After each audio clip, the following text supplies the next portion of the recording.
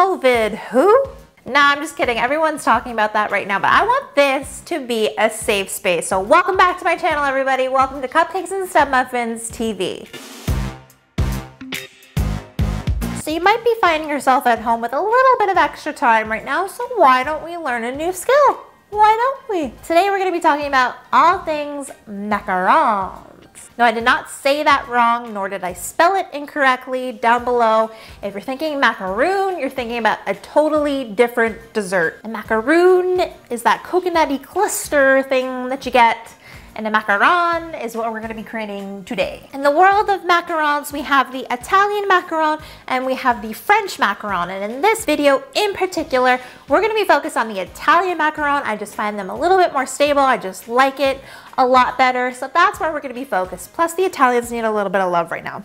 Now, a few things before we begin. If you live in a super humid climate, you might need a little bit of extra care making macarons. You might need to go out and get yourself a dehumidifier just to suck some of the wetness out of the air. Otherwise, you're gonna be waiting forever for your macaron shells to dry, and ain't nobody got time for that. Also, I never recommend making macarons if it is raining outside because, again, that's gonna extend the process tenfold.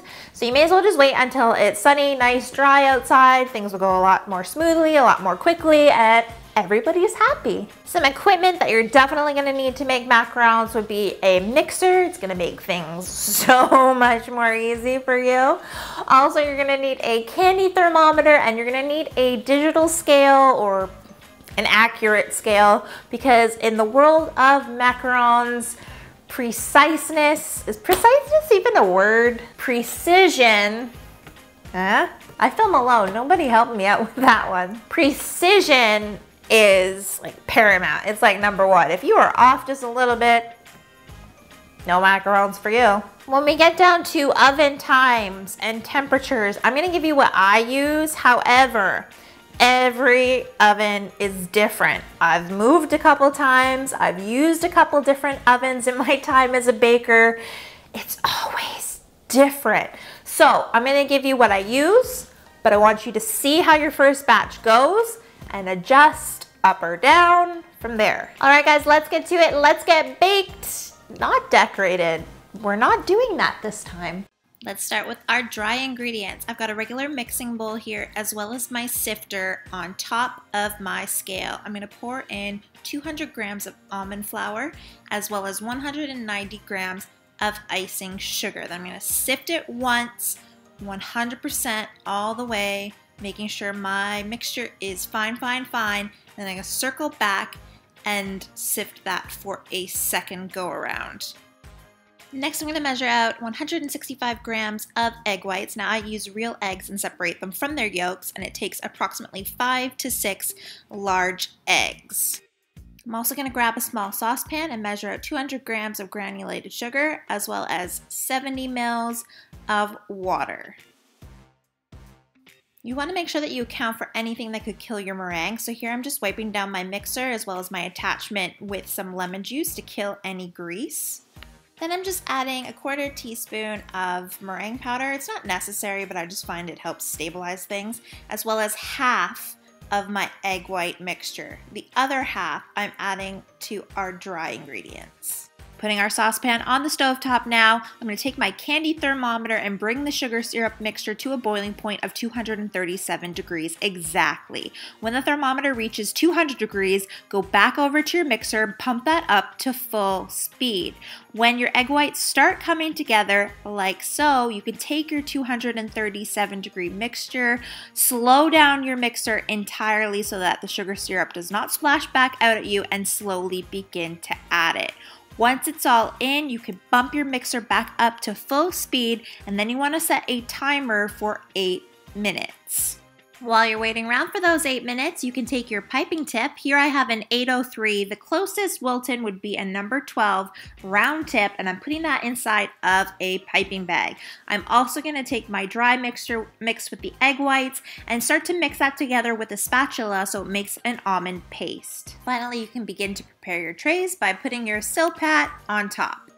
Once our 8-minute timer goes off, we can stop our mixer and taking the whisk attachment with the meringue still on it, don't beat it off, beat that straight into your almond paste. Then start to mix that with your spatula to help loosen the mixture.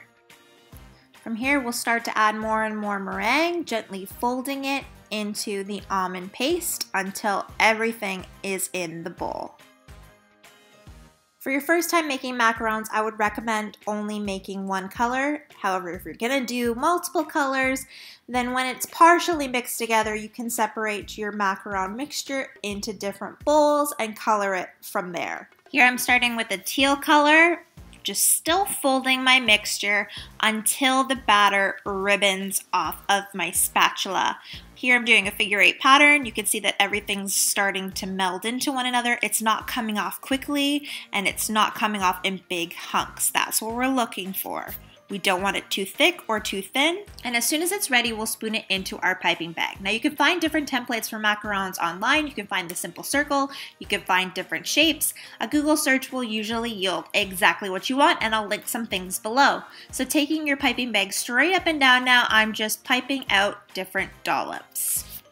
Let's do that one more time before we move to the next step. So bring your macaronage to ribboning stage.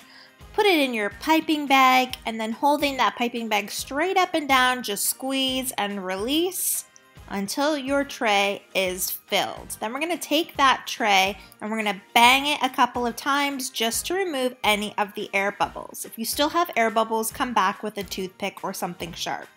This would also be the point where you would want to add sprinkles or anything to the top to be baked right onto the macarons. Don't put any big sprinkles.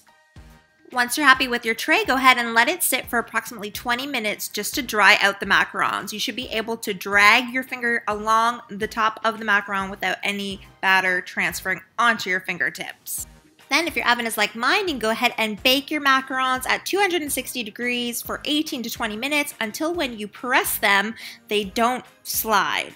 Take your macarons out of the oven and then take the silpat or parchment, whatever it's sitting on, and gently move that to a cooling rack. Once your macarons are cool, they'll do the work for you by falling off the mat just like this. You can then begin to group them together by size and then put them into an airtight container until they can be filled. Ta-da!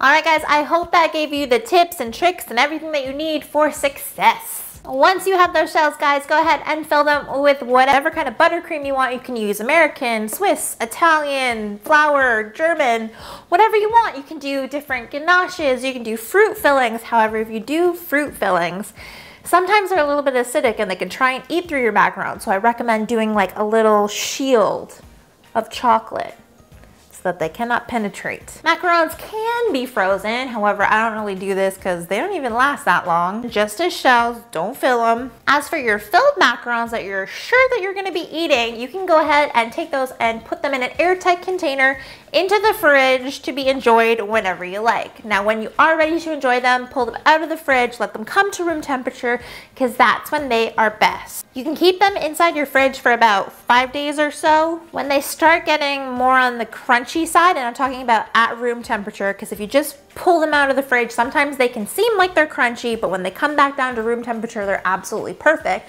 But if they're at room temperature and they're a little bit on the crunchy side, they're no longer chewy, that's when you know they're done. If you have any more questions on the process, guys, make sure you go ahead and comment your questions down below. And remember to always lick the spoon. Except for maybe in this case, because I don't really consider macaronage all that particularly pleasing, personally. Hey guys, it's Michelle again. Remember, if you like this video, go ahead and give it a thumbs up, as well as click that subscription button, as well as the notification bell so that you know whenever I make a new video. Also, everyone's just kind of at home right now. We're all watching TV, taking in content, so help me get some eyes on this.